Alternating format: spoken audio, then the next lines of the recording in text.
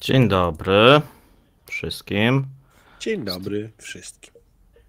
Z tej strony Paweł Jeżowski. Witam. I Maciek Lisowski, kapitan Lisowski. Witamy serdecznie. Nie dogadując się, jesteśmy w podobnych odcieniach czerwieni. Gdzieś tam jakaś gwiazda z tyłu, nie. To nie to tło. Tutaj kapitan coś mówi, że jest jakiś pogłos. Jeżeli coś byście słyszeli, to dajcie znać. Ja tego nie słyszę. I wydaje mi się, że na YouTubie tego nie ma. Teraz ja się odezwę, czy dalej słyszę ten pogłos? Tak, bo zrobiłem odgłos na YouTubie, ja tego nie słyszę. Teraz już tego nie ma. A więc, żeby nie przedłużać, przejdźmy do co niedzielnego zestawienia. Ja przypominam, że co niedzielę nadajemy informacje, takie podsumowanie top 10 subiektywne według nas najważniejszych informacji, które w zeszłym tygodniu się wydarzyły, jeżeli chodzi o Rosję. Tu jakiś czas temu Mateusz zrobił taką ramówkę, która dotyczy Kremlinki. Być może Maciek też zrobi, ponieważ nadajemy na dwóch kanałach, zarówno u mnie, jak i u Maćka. Mówił, że zrobi podobną rzecz, a więc taką ramówkę też w koordynacji zrobię, żeby to było komplementarne. Również na tego typu informacje ze strony Maćka. Myślę, że to jest dosyć pomocne. Ja może pokażę, jak to mniej więcej wygląda, gdzie my jesteśmy. My jesteśmy w niedzielę. No i tutaj ustaliliśmy, ponieważ Mateusz się pomylił, miało być o 18, wyszło o 20:30. A więc nadajemy o 20:30, zobaczymy, czy ta godzina się utrzyma. Nam w tym momencie to pasuje. Tutaj również, jeżeli kogoś interesuje, jak to wygląda, jest taki filmik dla nowych widzów, można zobaczyć, co w danym materiale jest. A teraz może, Maćku, przejdźmy do naszego zestawienia top 10. Zaczynamy od miejsca 10. No, w sumie mogłoby być bardzo długie, bo dotyczy ukraińskich dronów, które atakują, no można powiedzieć, już dzień w dzień. Tak. Jakby popatrzeć na ostatni tydzień. Więc zaczynają odpłacać pięknym za nadobne. Zaczyna to być, słuchajcie, regularne, no bo dzisiaj mieliśmy atak na Moskwę, na lotnisko Wnukowo. Nie wiadomo do końca, co było celem. Rosjanie stwierdzili, że dron został zestrzelony. Znaczy oni zawsze tak. Mówią. Myślę, że nawet to po 20 minutach, jak to się wydarzyło, a to było rano, bodajże o godzinie 11 czasu moskiewskiego. Natomiast no, mamy filmik nagrany przez jakąś osobę, no, który wskazuje, że był jakiś wybuch i coś się paliło, bo widzieliśmy gęste słupy dymu, a więc jeżeli oni go faktycznie zestrzelili, no to chyba jakoś bardzo niefortunnie, no bo gdzieś albo pewnie spadła rakieta, którą zestrzelili na rosyjskie pozycje i tak się zdarzyło, no standard. Tak, znaczy nie wiemy, słuchajcie, no tu jest taki problem, że dopóki właśnie nie wyciągną jakieś przypadkowe filmy lub ktoś przypadkiem za dużo nie powie, no to Rosjanie próbują ukrywać zarówno straty, jak i też informacje na temat osób rannych, czy też zabitych, tak, no bo możemy liczyć się z tym, że w przypadku jednak takich ataków mogą być ofiary, szczególnie jeżeli one następują dzień po dniu. A jeżeli jesteśmy właśnie przy Moskwie, to przypomnijmy, że w tym tygodniu były dwa ataki na ten sam budynek, w którym znajdują się ministerstwa dosyć ważne rosyjskie i wydaje się, że, no znowuż oczywiście Rosjanie unieszkodliwili, natomiast unieszkodliwili w ten sposób, że 2 razy zrzucili na ten sam budynek te drony. Więc... To generalnie przypomina to, jak zniszczyli dobrze drony pływające w Noworosyjsku w porcie, rozbijając je o burtę swojego własnego statku. No, potrafią się poświęcić. Tak, no tam mamy teraz właśnie przypadek na Morzu Czarnym, portu. Mamy przypadek też ściga tankowca. No, wydaje się, że dosyć dużo. No i jeszcze mamy również z dzisiaj kolejny atak, w tym momencie na most, który znajduje się na połączeniu właśnie z Krymem. No i znowuż wydaje się, że ta droga lądowa, jeżeli chodzi o to połączenie i jeżeli chodzi o Zaporoże, będzie wyłączona przynajmniej przez kilka dni. Tak to przynajmniej wygląda. Tutaj mówimy o moście Czongar łączącym Krym i Chersoń. Tak, i w tym momencie trzeba powiedzieć jedną rzecz. Co robią Rosjanie, bo nadal atakują, jak już podliczono prawie 2000 dronów typu głównie szachid różnych odmian odpalili Rosjanie w kierunku na cele w Ukrainie i teraz zaczynają Ukraińcy odpłacać tym samym. Regularność tych ataków spowodować może dwie rzeczy. Pierwsza, stan zdecydowanego poddenerwowania, może jakiejś nawet paniki w niektórych miejscach, gdzie najczęściej te ataki będą. Już są spadki cen mieszkań w dzielnicach biznesowych, bo na razie właśnie to wpadają w dzielnice biznesowe, zauważcie te drony, więc się okazuje, że i dużo ludzi z tego biznesu, z obsługownych firm straciło robotę, więc się pozbywają mieszkań w tych miejscach na przykład. Dwa, atrakcyjność spada ze względu na zagrożenie bombardowaniem de facto, cena leci w dół. I trzy,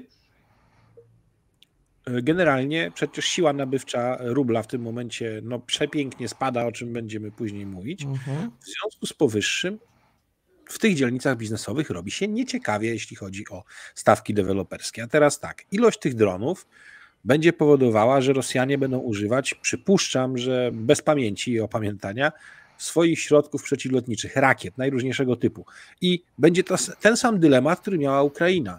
Bo leci ten dron, on może zniszczyć jakąś stację trafo na przykład, tak? Więc niestety nawet wystrzeliwali, odpalali do nich droższe od tych dronów rakiety przeciwlotnicze. No ale chodziło o wyższe dobro. W tym momencie ten sam dylemat dotknie Rosjan. Będą strzelali, używali drogiej, zaawansowanej technicznie, jak na ich standardy, amunicji, żeby zestrzeliwać te drony. Dokładnie dostają to samo. Do tego jeszcze drony te pływające, zarówno nawodne, jak i zanurzalne, bo takie też mają chyba 6 generacji tego, zaczynają coraz bardziej przeszkadzać Rosjanom w poruszaniu się po akwenie Morza Czarnego. Jeszcze do tego, co zrobili Ukraińcy? Na stronie swojego jakiegoś tam Instytutu Hydrografii i tak dalej ogłosili, że te i te porty rosyjskie ze względu na coś tam są objęte ryzykiem działań wojennych, przed czym przestrzegają wszystkich, którzy tam pływają. Czy ktoś się nad tym teraz zastanowi? Oj tak, a ubezpieczyciele co z tym zrobią? Oj na pewno będą z tym coś robić. Tak, nie wiem czy słyszałeś, że teraz najbardziej chronionym miejscem nie jest sama Moskwa, tylko pewna dzielnica pod Moskwą. Mówimy tutaj o Rublowce. Bo po tym, nie wiem czy tam pamiętacie, był taki atak na samym początku, jeszcze kilka miesięcy temu, można powiedzieć jeden z pierwszych tych ataków ukraińskich, który był skierowany i oni wtedy nie mieli tam nic, musieli ściągać, natomiast no wszystko wskazuje, że oni do tej Moskwy już naprawdę dosyć dużo ściągnęli opelotki i tych systemów faktycznie antydronowych, ale jak widać jest to nieskuteczne. No i teraz jest pytanie, czemu jest to nieskuteczne? Bo to mnie jak gdyby zastanawia, wiesz, one dolatują do Moskwy, te drony. To nie jest tak, że one gdzieś są startowane z terenu podmoskiewskich czy z samej Moskwy, no tylko gdzieś tam przelatują. Ja rozumiem, że może to nie jest łatwe do zniszczenia, no ale z drugiej strony można powiedzieć, że w Moskwie jest już pewna taka psychoza i panika, no i każdy się jednak spodziewa, że w przyszłym tygodniu znowuż będą ataki, że Ukraińcy nie odpuszczą. Więc pytanie jest, dlaczego oni nie są w stanie tego chronić, nie? To znaczy tak, jeżeli to jest znowu niski profil lotu, no jest ten sam problem, który mieli Ukraińcy i który wybuchł nam ostatnio z powodu tych śmigłowców z Białorusi. To jest trudniejsze. 2. Masa, gabaryty tego nie są takie duże, żeby dało się to wykryć z dużej odległości, z dużego dystansu stacjami radiolokacyjnymi, tylko jak one są blisko. Owszem, może nie mają zawrotnej prędkości, no ale trzeba przejść z trybu wyczekiwania w tryb bojowy, zdążyć odpalić. To zajmuje trochę czasu. I 3. Tak naprawdę na trasie do lotu, jakimś tam pierścieniu, co najmniej albo i 2 pierścieniach na zewnątrz, powinny być te stanowiska, zarówno stacji radiolokacyjnych, jak i środków przeciwlotniczych, żeby zwalczać to na drogach podejścia do tej Moskwy, a tego chyba nie było. I dlatego ostatnio, bo coś zaczęli z tym Rosjanie robić, na Zaporożu zaczęło być aktywniejsze lotnictwo ukraińskie, zarówno frontowe samoloty Su-25, jak i myśliwce MiG-29. To mam wiadomości od naocznych świadków, dostawałem je tej nocy właśnie, to wszystko, że jest aktywne, bo jak gdyby zmniejszyła się ilość będącej tam rosyjskiej obrony przeciwlotniczej.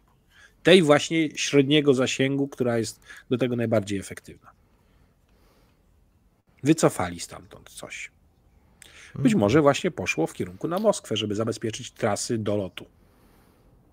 Okej, no bo tak, z jednej strony no widzimy, że te ataki się teraz koncentrują na takich 2 obszarach, tak? Jeden to jest Krym i powiedzmy część Zaporoża.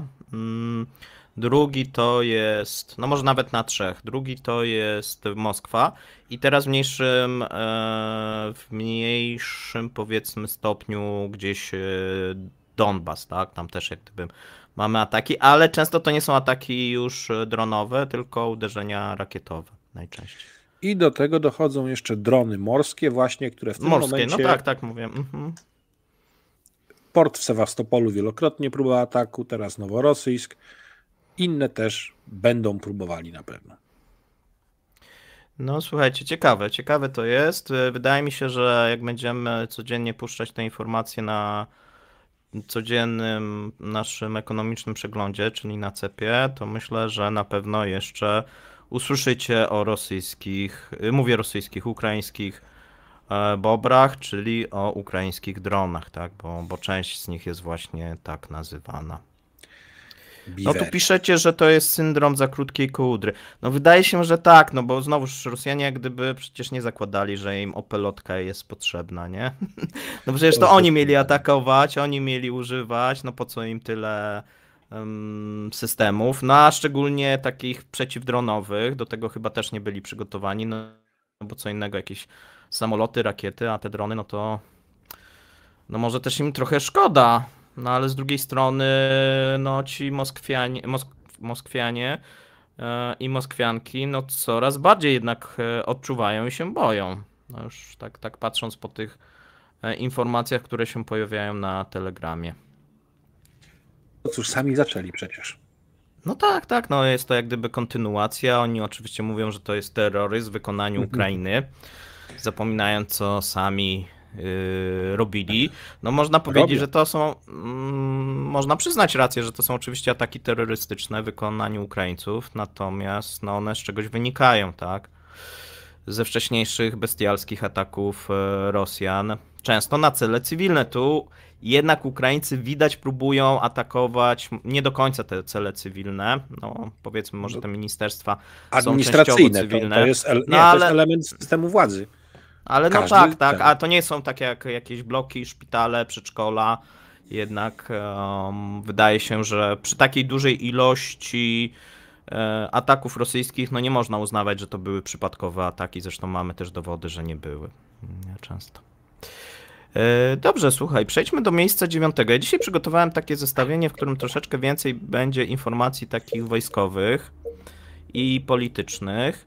A na miejscu 9 mamy spotkanie Szojgu i pana Manturowa. No, dosyć słynnego pana, który często i ministra przemysłu i handlu, Denisa Manturowa, który często występuje w rosyjskich czy polskich memach. A o czym panowie rozmawiali? no rozmawiali o produkcji wojennej, bo okazuje się, że najwyższa władza, czyli Putin, nie jest zadowolony z tego, co się dzieje.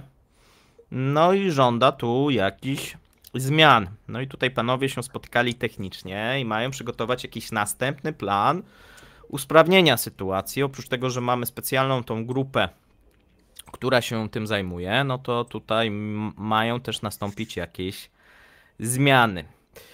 Tutaj również uczestniczył szef sztabu w spotkaniu, czyli Walerij Gerasimow.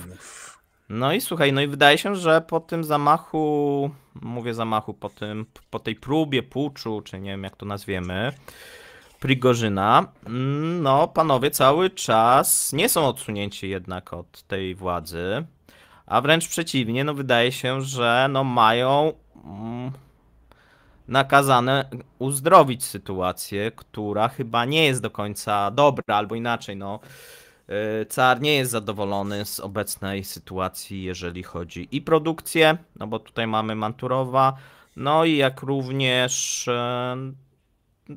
postępy, tak, na ukraińskim froncie. Jak ty to oceniasz? Postępów w chwili obecnej żadna ze stron istotnych nie notuje.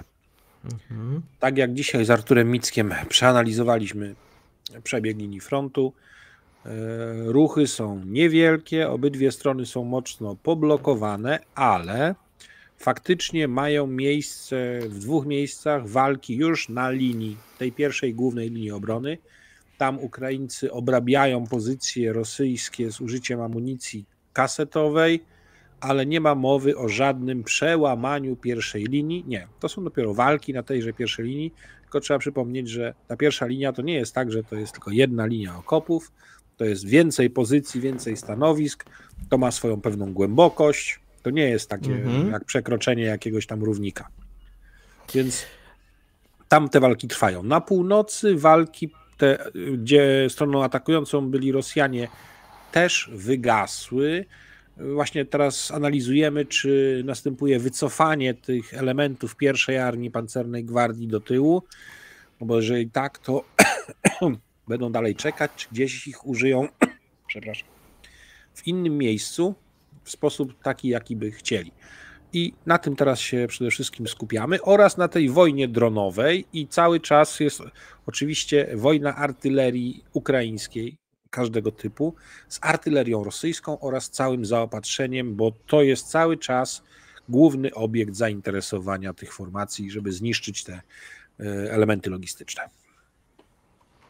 Słuchaj, ale tutaj jest taka jedna rzecz, bo tak dochodzą informacje, które zresztą my też publikowaliśmy, no, że Rosjanie w tym roku na przemysł zbrojeniowy wydali 37-38% całego budżetu, kosztem oczywiście to, o czym mówiliśmy, edukacji i zdrowia. I to jeżeli chodzi o te wartości memoriałowe, natomiast i pierwsze półrocze, natomiast jeżeli chodzi o te przepływy gotówkowe, no to prawdopodobnie to podchodzi pod 50%, no ze względu na te zaliczki, o których mówiliśmy. Tak. No to wydaje się, słuchaj, no jak dla mnie, no że tam, no nie wiem, no ja nie pamiętam, ile Polska wydawała, tak, jeżeli chodzi w momencie tam wybuchu II wojny, natomiast no to są jakieś tego typu liczby, czy Ukraina. Ale no, wydaje się, że te możliwości rosyjskie zwiększenia finansowania są ograniczone, to jest raz, czyli no więcej, no trudno sobie wyobrazić, żeby oni wydawali na wojsko więcej niż 50%. Ale właśnie, Paweł, ty powiedziałeś na przemysł obronny. Na przemysł, też, tak. A przemysł obronny to nie jest wszystko razem z wojskiem. Więc jeżeli to jest tylko na sam przemysł, to jeszcze obok tego na przemysł wydatki na wojsko. Nie, na przemysł z wojskiem, tak, to się jak gdyby razem. Dobra, wydatki ogólnowojskowe. Wojskowo, no wiesz, to jest jak gdyby na... Oni mają takie 3 tam koszyki, nie? No nie chcę już tak... No to polski budżet w 1939 jawny i tajny obejmował nie mniej niż 30% polskiego PKB. No to wiesz, oni wydają budżetu, to wydają teraz 38% i tak pokazują dane zachodnie. Jeżeli patrzymy na dane rosyjskie, tam jest troszeczkę mniej, ale no podobnie. A podejrzewam, tak jak mówię, no jeżeli popatrzymy na ten cash flow, no to tam musi być więcej. No i teraz jest pytanie, no więcej, no trudno sobie wyobrazić, że w przyszłym roku, jeżeli wojna będzie trwała, co oni będą wydawać większość swojego budżetu na wojnę? A przypominam, że to nie jest wojna. Operacja To jest specjalna. według nich cały czas ta operacja specjalna, wojenna. Więc I to dla mnie tu się kłania to jest efektywność. jakieś szalone, tak? No oczywiście wydaje się, że tym największym problemem oprócz tego braku komponentów no to są te braki personelu. No i wiesz, i oni są teraz w takiej dziwnej sytuacji, bo tak mają z jednej strony braki personelu, jeżeli chodzi o ten przemysł zbrojeniowy i trudno pozyskać, a mówi się, że też mają braki, jeżeli chodzi o żołnierzy i jest potrzebna kolejna mobilizacja. I mówi się, bo to często jak gdyby rosyjscy fani mówią, że Rosjanie są silni, mają nieskończone zasoby. No ale to ja się pytam, no ale jak? Jeżeli wydają tak dużo w tym momencie na uzbrojenie, nie widać efektów zadowalających, no to żeby wygrać tą wojnę, no musieliby wydawać więcej, poprawić efektywność. No i teraz tu mamy taką sprzeczność, no bo jeżeli oni zrobią tą mobilizację, o której dzisiaj będziemy mówić, to kto będzie w tych fabrykach pracował? Jak dla mnie, no to wiesz, to tak trudno będzie trochę pogodzić, nie? Zabiorą kobiety na traktory i do fabryk. Czyli co? To lata 40. Tak. Znaczy wiesz, już kobiety są wysyłane, zauważ, bo jako kierowcy są wysyłane na front i na początku jeszcze część tych pań nawet chciała jeździć, no ale potem jak się okazało, że jest to bardziej niebezpieczna praca, znaczy bardziej niebezpieczny zawód i praca niż na pierwszej linii frontu, no bo rosyjskie ciężarówki są celem ukraińskich rakiet i dronów, no to i tak chęć trochę im zmalała, tak? Tutaj wiesz co ja słyszałem? No. Na początku jak zaczęły się kończyć kontrakty przewozowe dla rosyjskich przewoźników i firmy leasingowe zaczęły się, że tak powiem, wysprzęglać, to się okazało, że około 40 000 zestawów, czyli ciągnik i jakaś tam naczepa do tira zostało bez zajęcia. Coś takiego było, pamiętasz? 40 000 ciężarówek. I no gros tego wysiłek rosyjski obronny wciągnął na swoje potrzeby i pytanie teraz, co się z nimi stało? Czy popadały ze względu na brak serwisu? Czy straty bo ostrzał, czy co? Nadal brakuje, a 40 000 ciężarówek to nie jest mało. Wiesz, oni tam próbowali ściągać i teraz trochę im popsuły te szyki, bo oni część, może nie ciężarówek też, szczególnie tych takich mniejszych, próbowali ściągać z Chin i z Japonii. Teraz mają następny problem, bo Japończycy dorzucili to embargo na te opony. I to jest bardzo duży problem, bo to okazuje się, że te chińskie opony, które są zamiennikami, no one się nie sprawdzają, to wielokrotnie gdzieś tam mówiliśmy. No i ogólnie jest, myślę, że to jest jak gdyby, wiesz, kilka problemów, tak? Jeden to jest kwestia serwisu, stanu samochodu, drugi korupcji, tak? No jeżeli byśmy spojrzeli na różnego rodzaju przyczyny, no to myślę, że no trudno wskazać jak gdyby taką jedną, natomiast cały czas, jeżeli chodzi o samochody, no to mają braki. No wiesz, to też wynika z tego, że oni sporo cały czas przerzucają ręcznie, nie? Czyli tak. Kolej, potem te ciężarówki i przerzucanie, tak? Zaczęli wprowadzać ten system paletowy, ale to chyba jakoś umarło w którymś momencie, tak mi się wydaje. Znowu właśnie zacząłem obserwować, że skrzynie zamiast palet. Nie? Ale tak. Był taki moment, nie? Tak. Że przechodzili, nawet Marek Meissner o tym pisał, ja to też zauważyłem, a potem zauważyłem, że wrócili znowuż do starych, tak? Coś tam nie zagrało. I znowuż to są skrzynie, czy nawet jakoś tam luźno, tak? Te rzeczy są przewożone. Powiedzmy, że mocno ryzykownie no. Potrafią to wozić.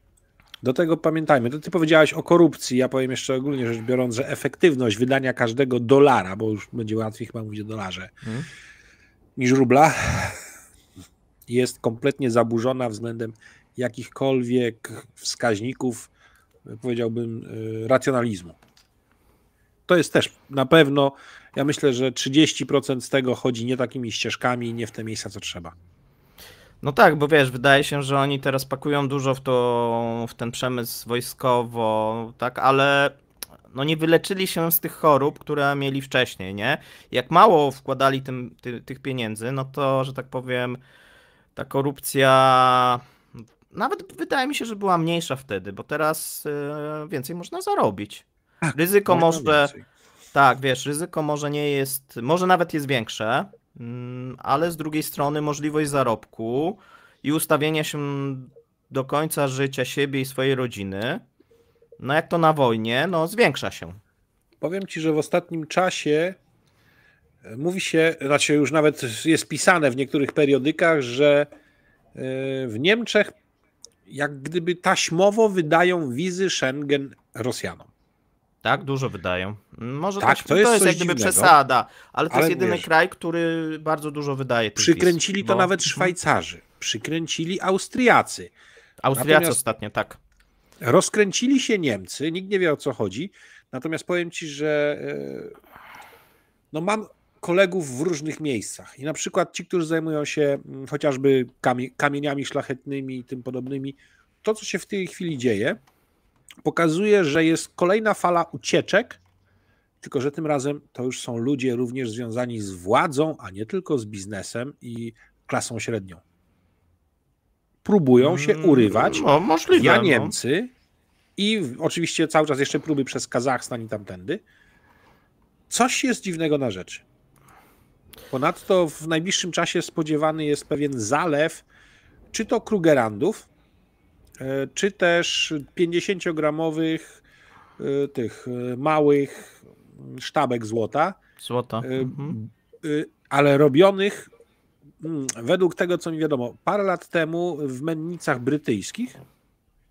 Takie było kiedyś zamówienie i to akurat to mi już koledzy posprawdzali i właśnie ten zakres jest spodziewany, ale to może być wykorzystywane między innymi przez tych dywersantów, którzy są rzuceni, przygotowywani na Białorusi też między innymi i mają być wpuszczani do destabilizacji społecznej. Nie mówię, że mówimy o dywersji takiej kinetycznej, tylko mówię o dywersji społecznej chociażby na teren Unii Europejskiej i od tyłu mogliby oni pojawiać się również w Polsce. Wiesz co, pewnie tak, ale myślę, że część tej klasy średniej, być może też właśnie związanej z władzą, no z jakichś powodów wyjeżdża, tak, wiesz, no na pewno tam będą osoby, które gdzieś nadal współpracują z wywiadem i robią jakieś takie dziwne rzeczy, natomiast no wydaje się, że skoro Niemcy, to tam też nie jest to aż tak wielkie, tak żeby ktoś zrozumiał, że tam, nie wiem, że tam miliony Rosjan wyjeżdżają, nie, do tych Niemiec, po prostu jest to większe niż na przykład do Polski. No, do Polski to akurat bardzo mało, nie? Ale powiedzmy do Austrii, bo jeszcze jakiś czas temu takim głównym celem dla tych Rosjan na przykład była Austria, nie? A teraz Austria zmniejszyła, znaczy utrudniła tak wydawanie tych wiz Schengen, natomiast Niemcy nie. Można powiedzieć, że wszystkie kraje utrudniły, natomiast Niemcy nie utrudniły i stąd wydaje mi się, że mamy taki efekt. No i niech to będzie 1000 wiz w skali miesiąca przez ambasadę, wszystkie to muszę sprawdzić, ale więcej. I konsulaty. I teraz niech to będą ludzie, którzy byli w stanie przygotować sobie jakieś swoje transfery i znowu będzie fala odpływu środków finansowych z Rosji. No oni są, wiesz, w czerwcu byli na minusie, jeszcze nie mamy danych bilansu płatniczego za lipiec. No ale patrząc na ten raport Banku Centralnego, który się okazał i oni wskazują to jako jeden z głównych problemów, no to pewnie już mają dane za lipiec i tam nie jest wesoło. A skoro jesteśmy, słuchaj, przy Niemczech, to mamy informację, no, która dla niektórych może być zaskoczeniem, może nie, bo okazuje się, że część posłów SPD wzywa do przekazania Ukrainie rakiet Taurus.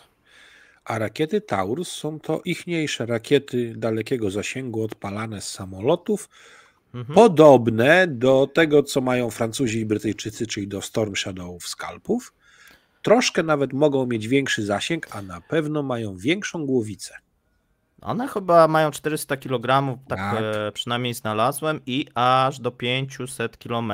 Nie mają tak jak, że jakieś ograniczenia tutaj mają, po prostu chyba tak latają. Rozumiem, że one cały czas byłyby odpalane z tych ukraińskich Su-24, czy też jest jakaś możliwość, żeby to odpalać w inny sposób?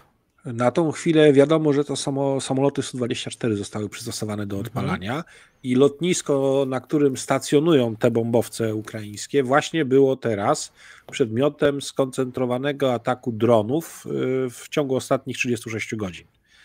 Zaczęły im te Storm Shadowy bardzo ryć banie, że tak powiem. No, ale wiesz, no z jednej strony tak, a z drugiej strony no wydaje się, że właśnie te Storm Shadowy uderzyły w ten most, tak? Raczej tak. Na Krymie, no bo patrząc po tych... Konczarski. Po tych Czonkarski, po tych śladach po wybuchach, no to wygląda, że to były Storm Shadowy, nie? No i też jak gdyby zasięg też tutaj na to by wskazywał. A więc wydaje się, że nie udało się Rosjanom przynajmniej na ten moment zniwelować tego. Powiem tak, patrząc na mapę, przypuszczam, że istnieje szansa, że takie pociski Taurus odpalone jeszcze z bezpiecznej przestrzeni kontrolowanej przez Ukraińców mogłyby dolecieć na przykład do którejś z dużych baz okrętów. I czy to Sewastopol, to na pewno, ale czy Noworosyjsk również możliwe. I wyeliminowanie tych korwet lub okrętów podwodnych, gdyby były na redzie, które operują kalibrami, byłoby ze wszech miar bardzo pożądane dla Ukrainy. Ale słuchaj, ty oceniasz, że oni przekażą te rakiety? Powiem tak, w chwili obecnej z zadeklarowanego pakietu na wiosnę to około 10% tylko zostało rzeczywiście dostarczone, a reszta, czyli w postaci czy to czołgów Leo 1, czy właśnie zestawów przeciwlotniczych, na razie jakoś to idzie bardziej deklaratywnie niż faktem, więc można pogdybać o tych Taurusach. Póki nie zobaczymy faktycznie, tak. to... Znaczy to by była taka no bardzo duża zmiana. Byłoby to dobre wsparcie, na pewno. Tak, no ale wiesz, zmiana, no pamiętajmy, oni na początku Ukraińcom dostarczali, przecież chcieli tylko hełmy dostarczać, a teraz no... I kaski ochronne. Tak, i kaski ochronne, a teraz mówimy o rakietach i oni zaczynają, słuchaj, dyskutować z Ukraińcami, coś jest na rzeczy, bo zaczynają dyskutować o obszarach terytorium rosyjskiego, które będą wyłączone z ataków. Czyli już nie jest mowa, że tylko mogą być użyte na Ukrainie i na Krymie, tylko również na terytorium Rosji, tylko pewne obszary mają być wyłączone. A więc to jak dla mnie no jest jakaś już no duża zmiana, tak? Sugerujesz, oczywiście, że będzie pozwolenie na użycie broni zachodniej na terytorium Rosji poza pewnymi obszarami. Tak. Zastrzeżonymi. No to jest postęp. To byłby postęp. Takie rozmowy są toczone, to wiemy, tak? Czy one koniec końców, jaki będzie ich efekt? No jeszcze nie wiemy, tak? Natomiast jeżeli te Taurusy by zostały faktycznie i powiedzmy mogliby atakować, nie wiem, Krym i część obiektów wojskowych tych rosyjskich, no to byłaby bardzo duża zmiana, tak? I faktycznie wtedy no ta logistyka Rosjanom by się posypała moim zdaniem. Jeżeli jeszcze te drony, które sobie już manufakturalnie robią Ukraińcy, będą łapały przedział 40-50 kg materiału wybuchowego w głowicy, no to powiem szczerze, że będzie się działo, bo to jest wystarczająco duża siła niszcząca, żeby móc, gdyby masowo szły tego typu rzeczy na jeden cel, które mogą obezwładnić na jakiś czas, załóżmy jakiś ośrodek miejski, węzły kolejowe, porty.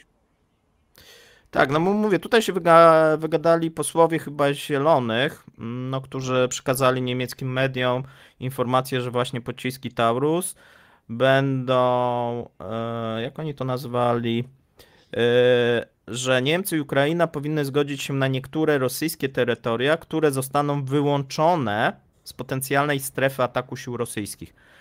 I to jest jak gdyby moim zdaniem kluczowe, że nie wszystkie tak rosyjskie terytoria, tylko niektóre rosyjskie terytoria i mówi się, że pociski miałyby służyć do uderzeń w cele chronione, takie jak bunkry dowodzenia czy składy amunicji. No to jak składy amunicji, to również składy paliw. No tak, Jak tak. dla mnie, więc ma to sens zdecydowanie. Wiesz, pewnie Niemcom chodzi o to, żeby, nie wiem, nie uderzać w miasta czy w jakieś obiekty cywilne, natomiast no moim zdaniem to byłby przełom. No na razie oczywiście jest to jakieś deklaracje i są rozmowy. Jak to z Niemcami bywa, pewnie jeszcze poczekamy. No niemniej, jeżeli są prowadzone, no to też pokazuje, że w Niemczech zaczyna się powoli i jednak inaczej myśleć. Tymczasem zauważyłem, że jest nas 2200 oglądających. Tak, 2200 bardzo miło.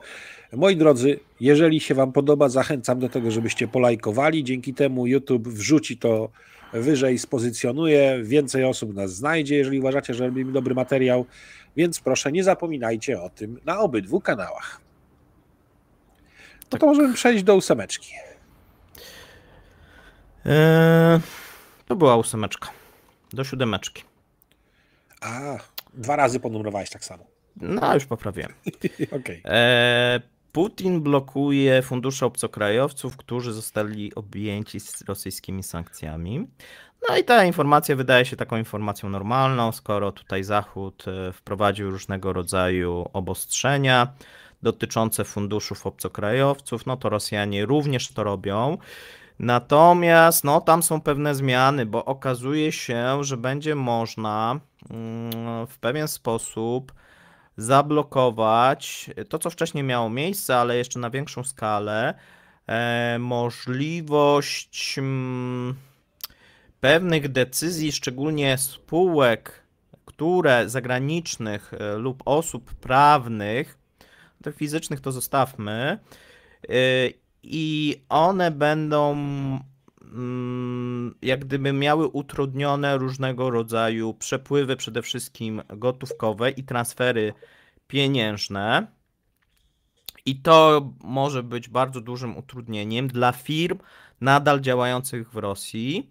Dodatkowo, i to jest taka duża zmiana, która przy okazji, jak zwykle czasami coś przy okazji wchodzi, to rozszerzono uprawnienia banku centralnego, bo okazuje się, że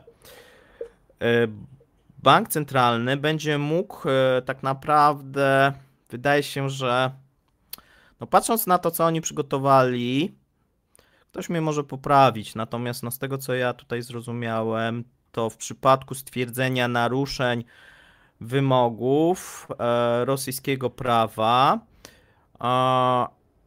będą mogli i również tych takich naruszeń bankowych będą mogli nałożyć różnego rodzaju ograniczenia na działalność na okres 6 miesięcy i również będą mogli nakładać grzywny i mandaty, również w przypadku, jeżeli będzie podejrzenie takiego naruszenia. Czyli to trochę tak prewencyjnie, tak? Zobaczymy, jak z tego będą korzystać. No, natomiast no, to pokazuje, że ta wojna ekonomiczna będzie się w mojej ocenie zaostrzać. Szczególnie, że to, o czym mówiliśmy, czeka nas ta nacjonalizacja albo ten przymusowy wykup, który prawdopodobnie w tym roku jeszcze nastąpi.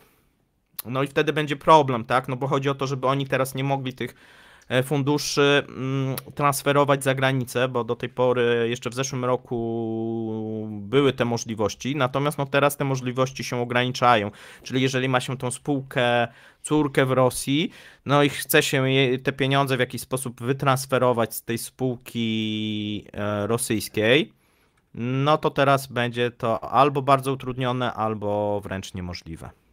No niestety, to jest pewne w jakimś zakresie lustrzane odbicie niektórych rzeczy, jakie zastosował Zachód względem Rosjan.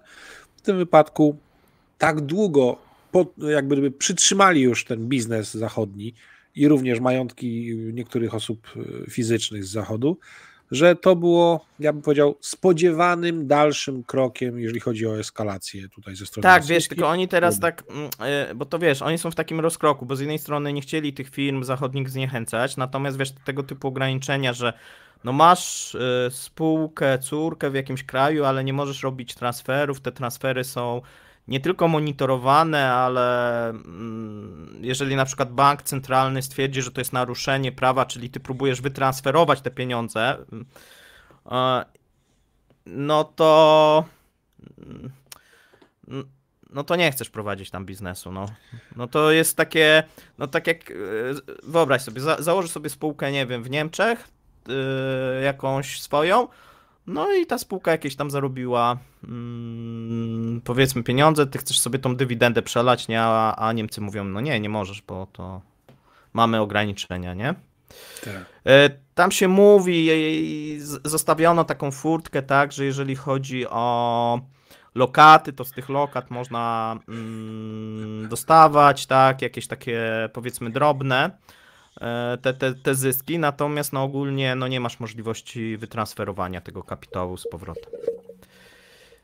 Zobaczymy też jak na ile, wiesz, jak to w Rosji, na ile to będzie też szczelne, tak, bo to też może się okazać, że prawo prawem, jest... tak, a jak ktoś będzie potrzebował, no to znajdzie jakieś obejście tego. Przez jakąś tam spółkę trzecią i wiesz, która jest gdzieś tam zarejestrowana, powiedzmy w jakimś kraju przyjaznym i tak dalej, i tak dalej. Miejsce szóste jest dosyć ciekawe, ponieważ odbywa się szczyt na rzecz pokoju w Arabii Saudyjskiej. Zostało zaproszonych 30 krajów. Nawet Polska. Została zaproszona Ukraina. Natomiast nie została zaproszona Rosja. Natomiast kraje spotykają się na temat przygotowania jakiegoś planu pokojowego, takiego szerokiego, które byłyby akceptowalne. I to jest takie trochę jednak dziwne, tak? Które byłyby akceptowalne dla Ukrainy i dla tych krajów.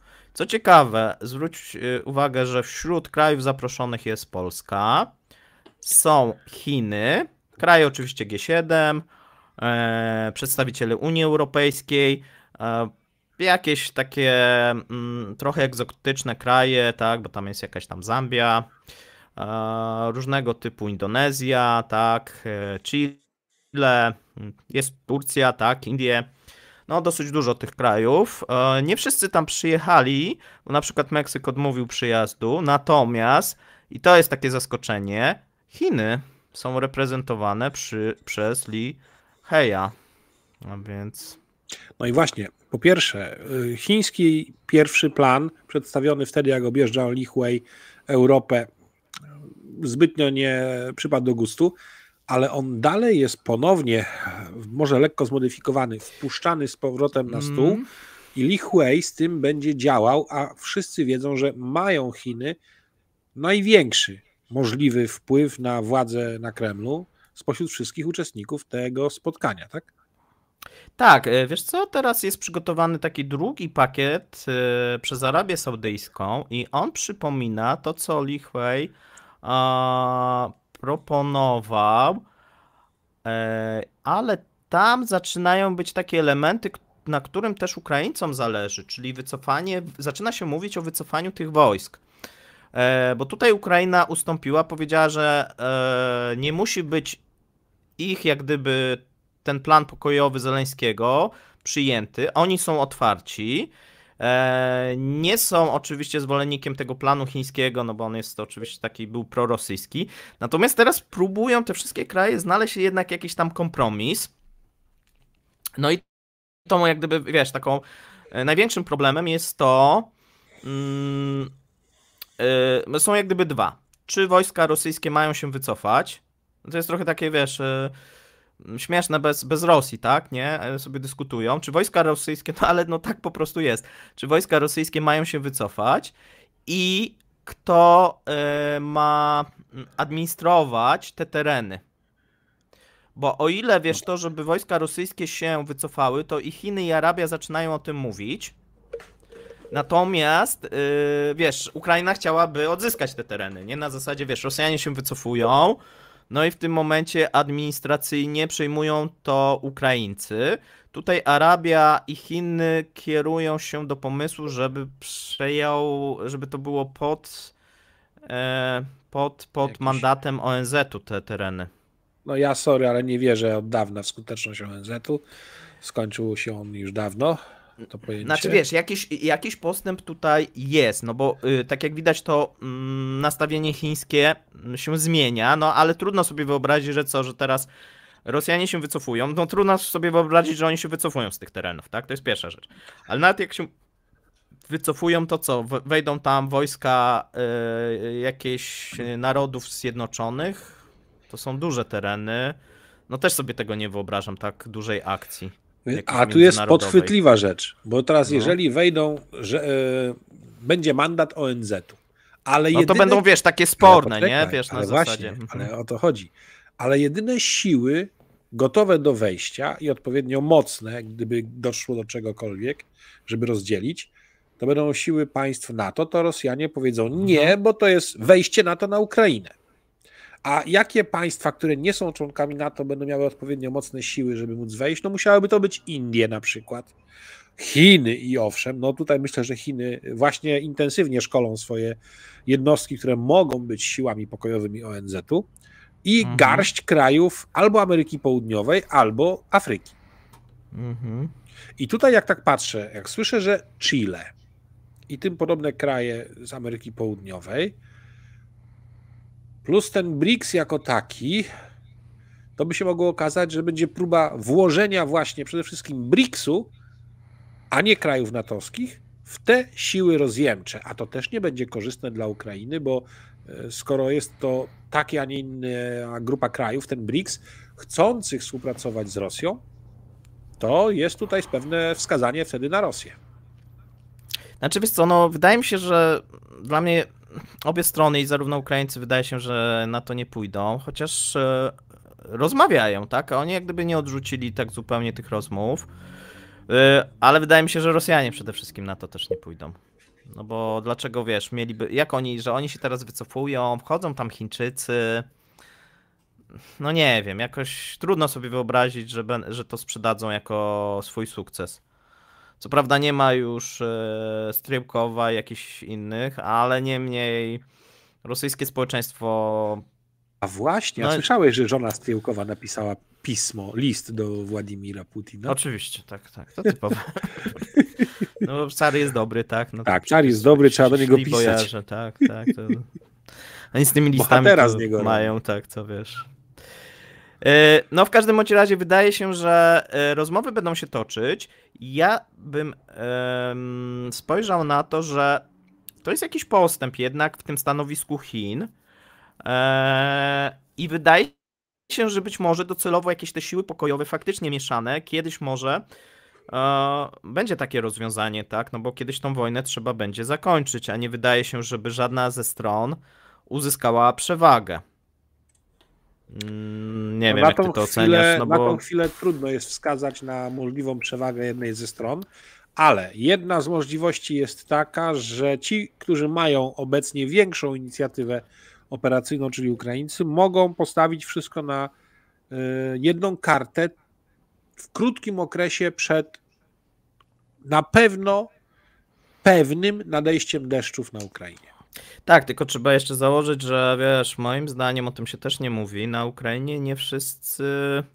Znaczy wszyscy niby chcą odzyskać tę ziemię, ale patrząc na przykład interesy ukraińskich oligarchów, szczególnie tych rolniczych, to im zależy, żeby jak najszybciej nastąpił tam pokój i mogli dalej swoje interesy prowadzić. I wiesz, i taki plan, być może nawet dla części ukraińskiego rządu, który jest związany z wiadomą opcją, no mógłby być akceptowalny. Dla krajów zewnętrznych tak. Co na to powie Ukraina i czy dostanie jakieś ciekawe propozycje, żeby chciała przemyśleć tego typu formułę? osłabiającą fakt. Wiesz co, bo teraz patrzymy, pewnie z tego szczytu nie będzie, tak, to żeby ktoś też źle nie zrozumiał, tak, że ja uważam, że po tym szczycie nastąpi pokój i Ukraina się zgodzi na jakieś tam rzeczy i Rosja się zgodzi, bo po pierwsze uważam, że Rosja się nie zgodzi, ale to jest jak gdyby początek rozmów i mogę sobie wyobrazić, że powiedzmy za pół roku czy w przyszłym roku znowuż będziemy siadać i znowuż będziemy właśnie gadać na temat jakiejś misji NATO plus ONZ i tak dalej, jakichś chińskich sił rozjemczych. No niestety zobaczymy. Zobaczymy. Zobaczymy tak, jak pójdzie ta ukraińska ofensywa. Wydaje się też, że no, ta ekonomia Rosji też jest jakimś problemem, bo w mojej ocenie nie ma takiej możliwości, żeby Rosja prowadziła tak długo konflikt. No ale z drugiej strony w przyszłym roku może się okazać, że wszyscy już będą chcieli jednak tego pokoju i będą do tego kraje zachodnie na przykład też dążyć, nie? No i trzeba wziąć pod uwagę, że w przypadku zmiany władzy na Kapitolu amerykańskim Stany mogą nie chcieć pod nowymi rządami, nowymi starymi, kontynuować obecnej linii politycznej, jeżeli chodzi względem Ukrainy i Rosji, tak? Tak, tylko wiesz, a wtedy to już zupełnie może być jakiś odpał. Bo może i tak, ale nie wyobrażam sobie Trumpa, który pozwala na wejście chińskich wojsk rozjemczych. To też jakoś mi nie pasuje, tak? Na Ukrainę, no.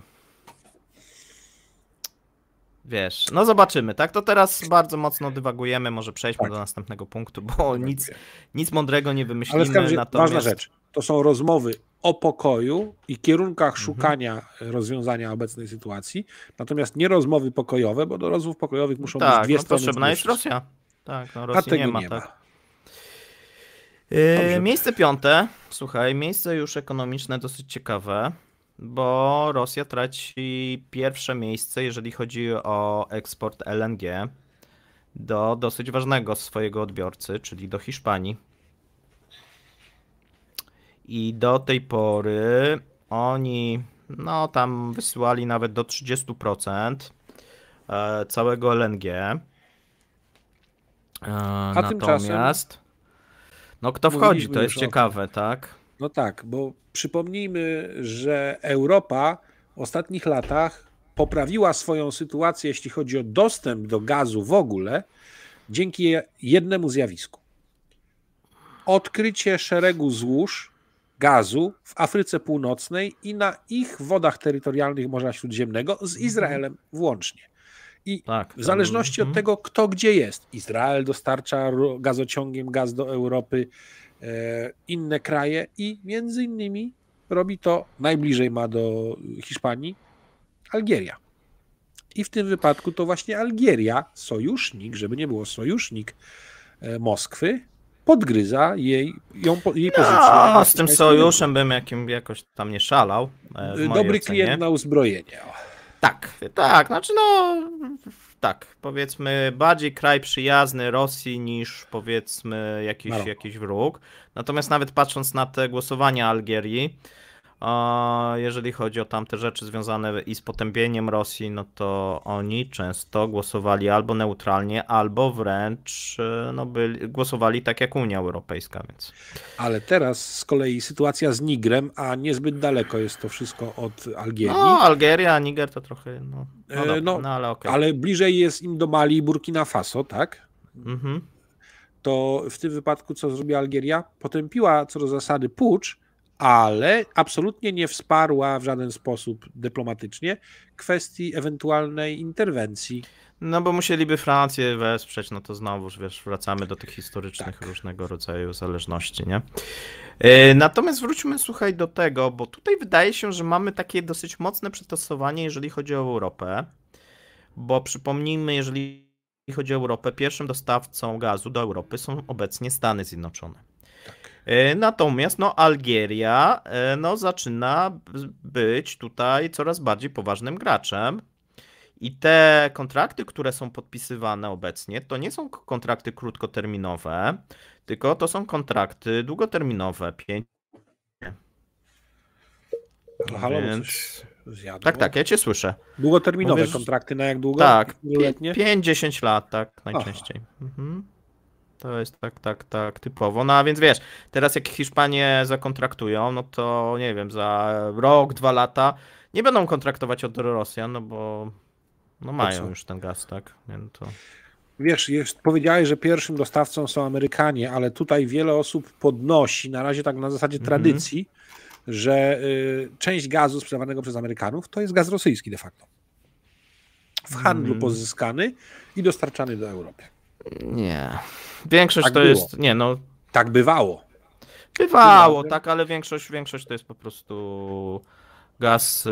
Ale to właśnie chciałbym rozwiać tą wątpliwość wielu widzów, bo po prostu teraz no, nie są w stanie nastarczyć na instalacjach LNG do skraplania, które są potrzebne, takiej ilości, żeby móc to robić. Mają z tym problem, bo się wycofali ci, którzy obsługiwali te instalacje i serwisowali.